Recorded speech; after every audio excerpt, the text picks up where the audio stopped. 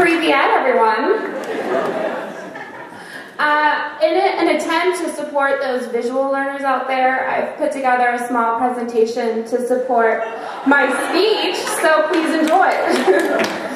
I want to start out by saying thank you to my classmates for voting for me to speak this evening.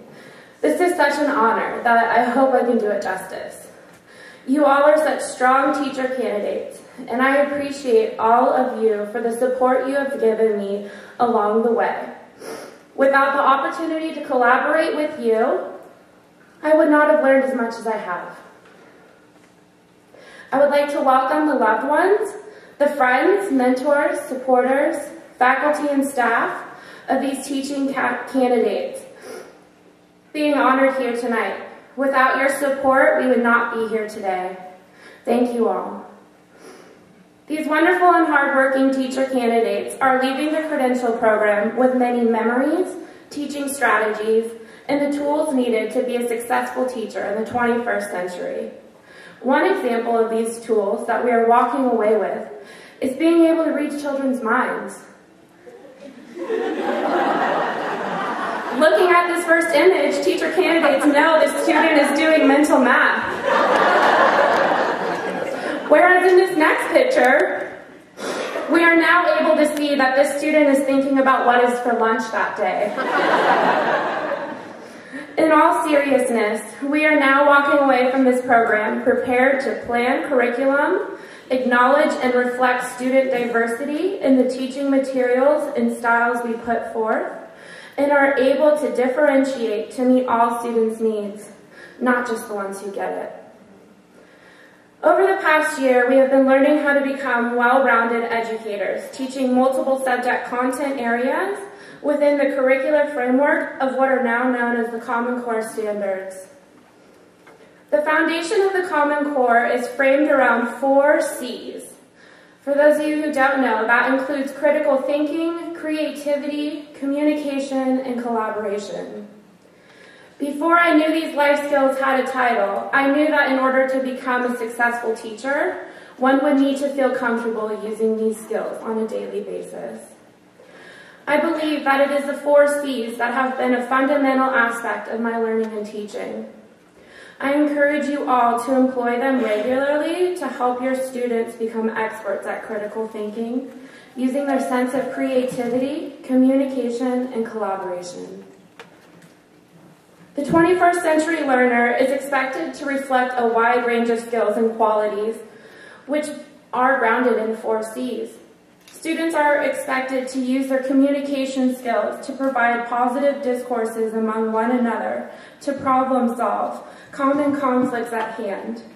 Students problem solve successfully when they call upon prior knowledge and employ their information literacy skills to take into account information they can recall to help them solve the problem at hand. They are also expected to be creative in their thinking, their writing, their artistic expression, problem solving, and communicating. In addition, students are commonly expected to work together to achieve a common goal. In order for these students to be successful in the 21st century classroom, teachers need to provide students with many opportunities to practice these skills. I believe that it is important to model these skills with the people in the classroom and school communities, in the presence of your children. Modeling the behaviors I expected from my students during my student teaching helped them understand how to work with one another, talk through a disagreement, and engage each other in positive, collaborative, and in a constructive manner. Plan curricular experiences that allow students to be the experts, that require them to call upon their informational literacy banks formed by their schematic framework to meet personal, lesson, and unit goals. Becoming a teacher in the 21st century is an exciting challenge that you have spent the last year preparing for. We have been taught many pedagogical frameworks about curriculum, assessment, literacy, mathematical reasoning, and learning theories. In addition to these educational literacies, 21st century educators need to also be fluent in other areas such as solution and resolution strategies, the collection of information, collaboration, creativity, and media literacy. As I learned during my PACT, incorporating media into instruction demands a lot of critical thinking on behalf of the ones selecting the media. I spent hours searching the internet for resources that reflected my students' diversity and their diverse family structures. I was not able to find video clips that were reflective of the whole class, which was disheartening to me because my goal is to have 100% of my class reflected in the teaching materials I bring to the room. This conflict I had was that the mnemonic device in this clip was one that was not relatable for all of my students. In the video clip was about the order of operations used to solve division problems. It's also known as DMSB, which stands for divide, multiply, subtract, and bring down. But the mnemonic device presented was daddy, mommy, sister, and brother. The mnemonic device reflected a traditional family structure, a nuclear family structure, which was not reflective of some of my students' lives and families. Knowing that some of my students had two dads, a single dad, no parents at all during periods of their life, I could anticipate this being a challenge for them to relate to. After watching the clip, I provided them an opportunity to critique the video and express their feelings, thoughts, and responses. This opened up the lines of communication in the classroom, and the students who were not reflected in the video clips could at least be reflected in the conversation that we had together.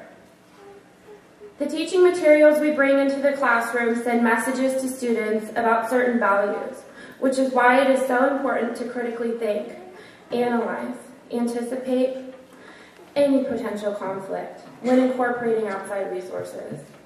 Using critical thinking skills, being aware of the messages I send to the students that I'm teaching, and understanding the students' diverse background allows for me to continue to develop my own media literacy while creating a reflective and socially aware curricular experience for my students.